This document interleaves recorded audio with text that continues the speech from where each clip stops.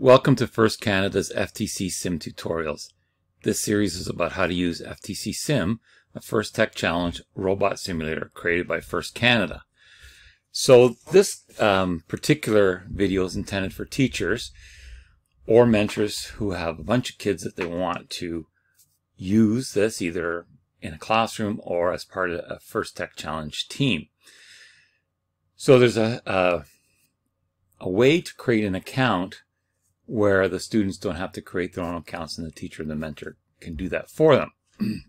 So up here at the top left in the hamburger menu, I haven't gone into it now. I can see it tells me I need to log in. So I'm over here at ftcsim.org/ftcsim/, and I can go in and I can log in. And when I get to this point, if I don't have an account, I can sign up as an individual. If I do have an account, I can sign up as, I can start another account. I could sign up as a teacher. So I'm going to go to the one I have signed up. That's this one here. And I put in my password and I'm going to log in. So if you haven't created an account, you can sign up as a teacher. You have to put some information in and then away you go. And the bonus, the benefit of this is that the students do not have to input any personal identifiable information, and they can still take advantage of First Tech Challenge FTC Simulator, which is free.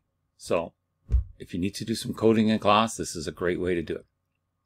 And there are other videos that explain how to use sensors and motors and so forth. So once again, I'm going to go up here, and now I will see as an individual, I don't see my school, but as a signing up as a teacher, I do. And when I go to my school, it allows me to look at the classrooms that I've created. So I've created a few because I've already done this. So essentially, once you get to this point, you can add in a class.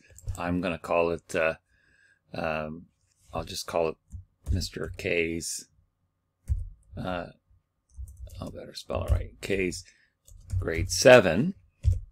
You can call it whatever you want. So I can add the class in, and you can see it puts it down here. At this point, it's telling me I have no students. So I'm going to go to View, and then I'm going to click on where it says Add a Student. Now, one of the things I'm going to mention is you can add students individually, or you can type in a list of students in a spreadsheet type program, save it as a CSV file. So you can see it says that.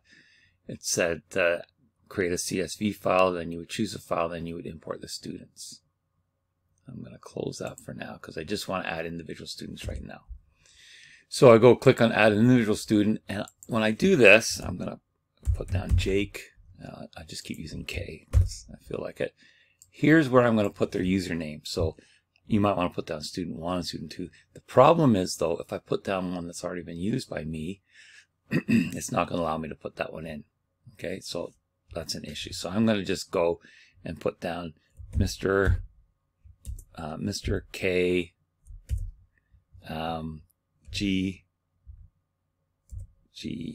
and I'll put down no, you know what I'm going to do? I'm going to do MK ST for student, and I'll put down 1.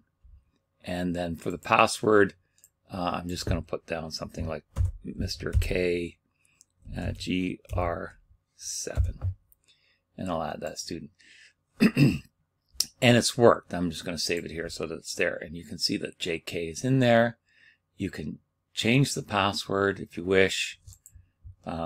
There, maybe you're going to give everybody the same password. That works, and I keep doing that. If I try to do the same thing, and you can see I've got a username of MKST1. So if I create another student and I call that student to Jane, I'll just put down B. You could put down the whole name if you want. And if I leave that as the same password and I go to add the student, it's going to tell me you can't do that. The password already exists. So that's how you would add in your students. Once you've added in your students, so I'm going to go back to my classroom here somehow. Come on, let's go back. Oh, okay. Well, maybe I'll go to my progress first then. So by default, it puts them into 3 puzzle areas. The intro, which I don't normally use, then the movement, and the sensors. And basically all they're going to have to do is log in with the username that you gave them and the password that you would give them. And that's all they have to do. So going back to all my classrooms, you can see now I have one student here, and I can go and view that student. And then when I click on that student, because they haven't actually gone in and logged in, it's not going to show anything. So you want them to do that, especially if someone's going to come in and do a lesson.